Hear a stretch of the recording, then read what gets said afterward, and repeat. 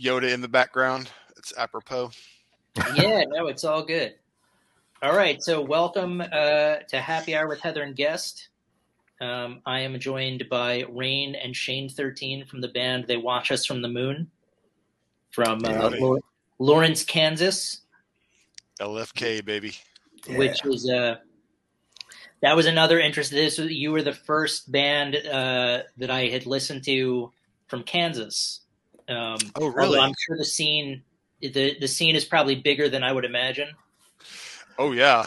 Yeah, there's a bunch of bands between Kansas City, Lawrence, and Topeka. It's kind of a stacked Tri-Cities thing going on, and there's tons of bands. Gotcha. Tons of Yeah. bands. It's I remember talking to a guy named Patrick Nahoda who's in Nashville, and he was telling Okay. me how big the Nashville scene is for, stoner and doom, which you don't really think Oh, about, I guess. oh yeah. Actually, I used to live and work in the Nashville area, and I used to work in like top tier fine dining restaurants, and that was my old game.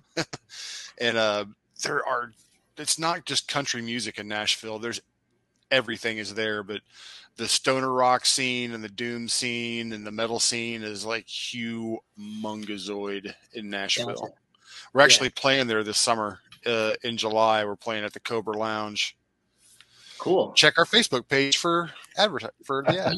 Yeah, yeah. Well, that's great to know because that was actually going to be one of my questions is gigs you were going to be playing, but it's always interesting to find out that a lot of the regional scenes that you don't expect to have, a ton of music of this genre does.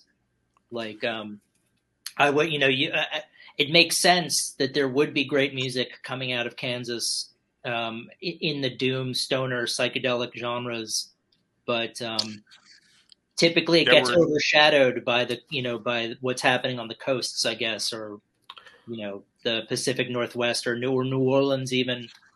man. I'll tell you, I think people don't realize this, but okay, so back in when I was a young boy, there was a there was a place here called the Outhouse, and I remember in God, it had to be 1990, 91 or 92. Caius came through on tour with a punk band called the Dwarves because they were both on SST Records, and they came back through Kansas a good number of times in the early 90s.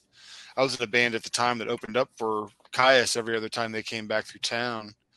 I remember seeing Sleep at the Bottleneck in little sleepy Lawrence, Kansas, 1993. I think they were opening up for Hawkwind, the first time I ever saw them. And my roommate, and the guy I was in a band with at the time, came home and he worked at the Bottleneck. He's like, you got to come see this band, dude. I saw him sound check. Just gonna blow your mind. And I'm like, okay, yeah, come down there. Went down there, and the first 5 minutes of their set was Feedback. I leaned over to my buddy Doug. I'm like, I've already seen this freaking band. I'm leaving.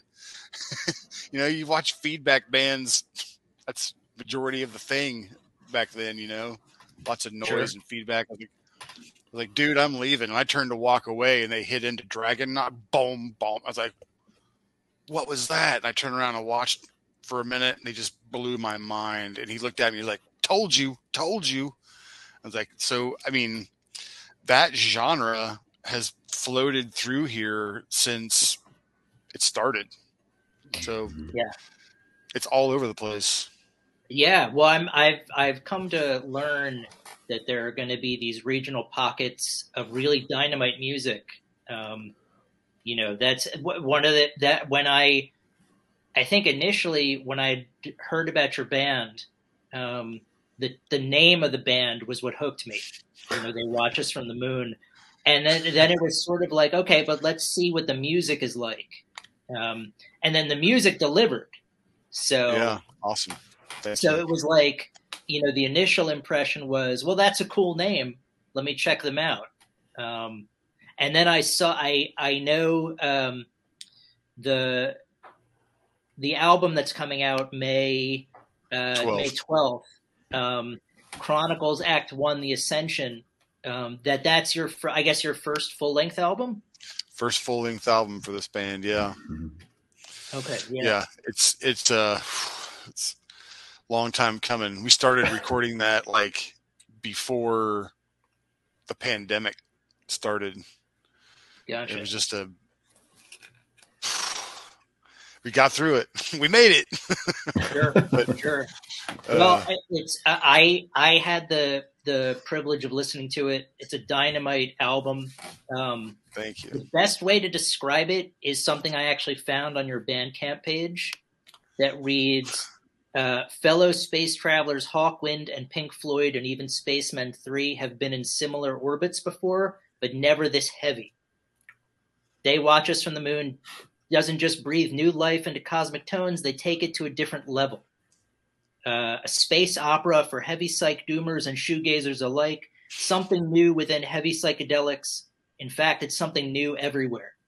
And sometimes if I discover something that hits the nail right on the head, I'll relay it to people. But that was so accurate. I was like trying to figure out how do I describe this band, because there are elements of Pink Floyd and Hawkwind, but it's also really heavy and slow. Yeah. So I felt like that was a great description. If you're looking for those elements, then definitely there's stuff on this album that will satisfy that. Yeah, it's all over the map, man. We also feel it's fairly accessible through different genres as well. Like it's not, I mean, I think we're finding that all kinds of people have appeal to it, which is awesome. It just kind of blows my mind, because when we've had people make comparisons to, like you said, Pink Floyd, but then also Fleetwood Mac and ABBA, sure. And like, wow, that's a pretty heavy arena. I appreciate it. We all do. That's like, you know, we've all talked about that. Like, holy crap, that's heavy for us. Yeah. You know? Yeah. Well, it's, you know, there's, it's interesting that you brought up accessible, because I feel like there's a lot of music out there that I want to share with people that it's difficult to, because it is inaccessible. But I think anyone would find something enjoyable in your music, because it's pretty varied. Yeah. You know, it hits you on the one hand with like heavy, you know, sort of doom elements. But then you've got the two harmonizing operatic vocals, which is sort of the other end of the spectrum. That's the key right there to our sound and our, you know, our direction is those harmonies and melodies that those ladies are producing is just incredible. You know, I mean, when we heard them do it for the first time, it was mind blowing. It's like I couldn't believe they walked into the room. You know, it's like, holy crap, what are they doing here? You know, but yeah, it's just kind of it's sort worked. of. Yeah, I mean I mean it doesn't sound the same, but it reminded me of like Alice in Chains. You had this sort of the harmonic vocals going between Lane Staley and Jerry Cantrell, which didn't, you know, it fit the music, which was really heavy, but it could have also been an opera, you know, or something like that. So yeah, well, oddly enough, like when people ask me what I describe it as, I refer to it as a cosmic doom opera, because that's a connection between the vocals and the idea that we're telling a story. Like it's a whole front to back narrative when we play live, and you know the album's the same way. There's a narrative in there, and that's all going to come to fruition when the comic book comes out. But yeah, we're trying to be as, you know, progressive as we can. And I think we ended up sounds crazy, and I've heard other people say it as well, that we've kind of stumbled upon a new genre. You know, I mean, it's just there's nothing like us. I would certainly echo those sentiments that it's a unique combination. I hadn't quite heard it before in terms of the way everything comes together, and it's really cool, and it's all the elements that I enjoy from all of these genres sort of put together in one great thing. So Oh, thank you. I would Glad it's working. certainly suggest to check out. You can check out right now. "Mother of All Bastards" is the single Yes. that you can listen to on Bandcamp. That'll Yep. give you a taste of what you're in store for, but it won't reveal everything that's on the album. No. There's a lot of really cool stuff in there that you'll have to wait till May 12th, but I would recommend pre-ordering it now, and getting it when it Please do. drops. But Please do. yeah, it is unique. Like, I was trying to take time to think, like, okay, what? That's why when I read that Hawkwind and Pink Floyd have been on the same journey, but not quite to the same place, I thought, Yeah. okay, that's a great way to sort of give you an idea of what you're in store for. Yeah. But, Absolutely. We tried to put together a journey. You know, there's a lot of layers in there, and you're going to get a different vibe out of the album if you listen to it like live out of your speakers versus in a headphones, and like a good headset, not just earbuds. But there's some sonic subliminal things going on in there that you won't really pick up on until you do a deep study. But there's a lot of layers going on. yeah, I'm kind of envious of Rain in a way, because this is going to sound weird, but he was a fan before he joined the band, so he has a very interesting view of like what we're doing, because he's also seen us in like different evolutions of our Yeah. thing. So what's your experience been like so far, Rand? It's been great. I've been with the band for roughly 6 months now, and like Shane was saying, just seeing the evolution of things. I've been here in the Lawrence, Kansas music scene for about 7 years now, 7, 8 years. So like Shane has mentioned, I've seen them in the different iterations, and the last time that I saw them, I mentioned this a couple days ago. I saw them with Crowbar, and just like every other fan there was moments when Twufton was playing that it was just transfixing. Like it was, and I consciously remember looking back and like seeing all these fans just like standing stock still while the girls were just singing this super operatic part. Um, and I was like, man, this band has really just notched it up, and the songs are so much tighter. The professionalism has grown. So it's been amazing being to be able to play with them. I think these songs are super broad appeal, and it's not something we find super often in death metal or doom metal, but I'm kind of loving it. It's been great to explore how this genre can evolve and progress. So it's been a great time. Awesome. Yeah, Yeah. it's going back to the accessible thing. I had a previous show that began where I would try to convince friends of mine to listen to metal, and one of the recurring guests toward the end was my mother, and I would always be excited because she's a fan of Billy Joel. okay, So, but if I found something that she would like, I considered that to be such a huge win. And it always came down to how accessible it was. So Yeah. I feel like I could take this album to her and she would find elements within it that would appeal to her as well. Yeah, that's cool.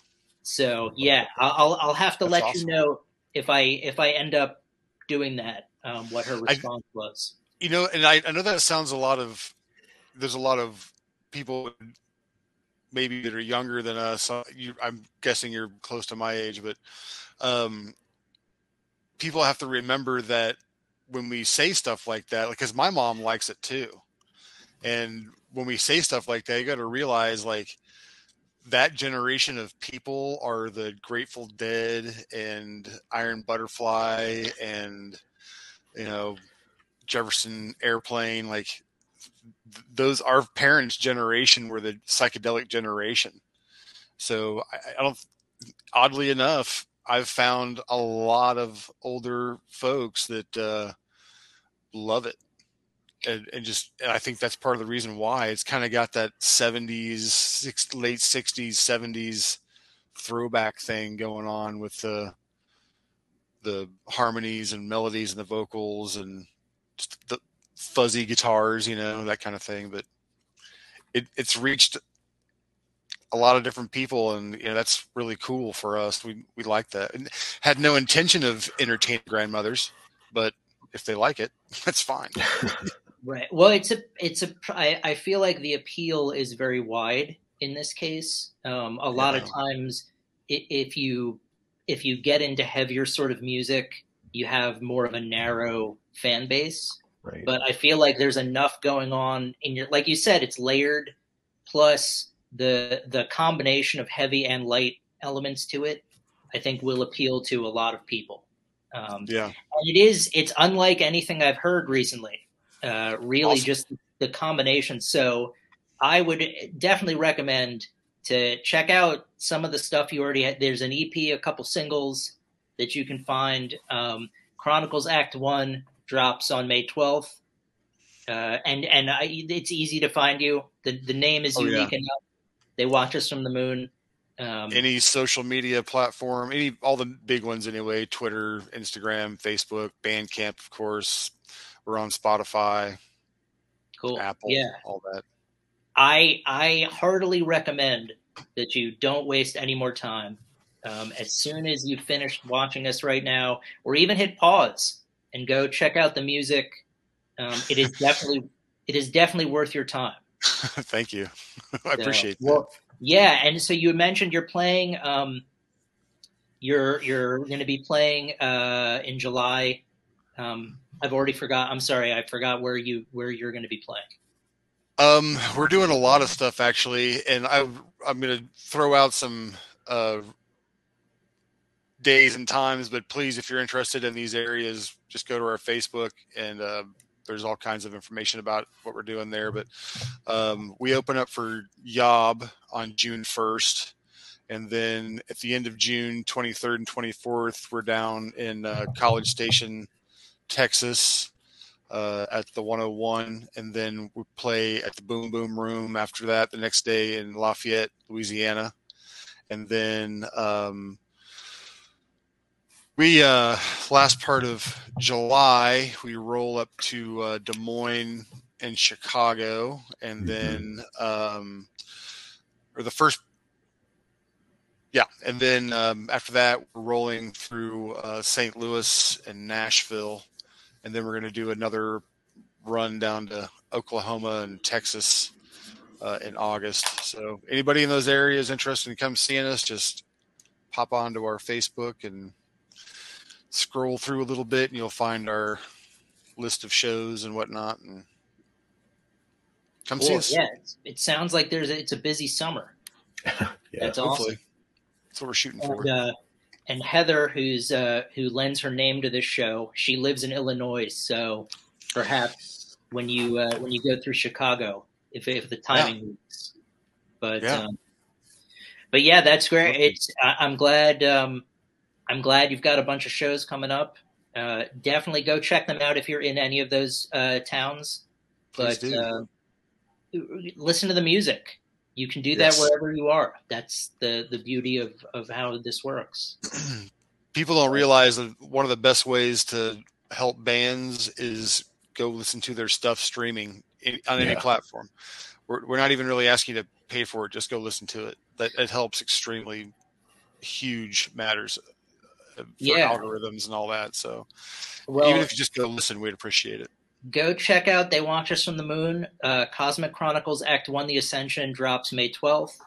There's a ton of music you can check out now that's already on Bandcamp or any other streaming platform. And if you're in one of those cities, go see them. Please come say hey. Yeah. Well, thank you guys so much for taking the time to speak with me. Yeah, Thank you for having us. Yeah, of course. you. Have a good one. Good luck with everything, and we'll be in touch. Awesome. Appreciate it. Thank Right. you very Thanks much for for having us on.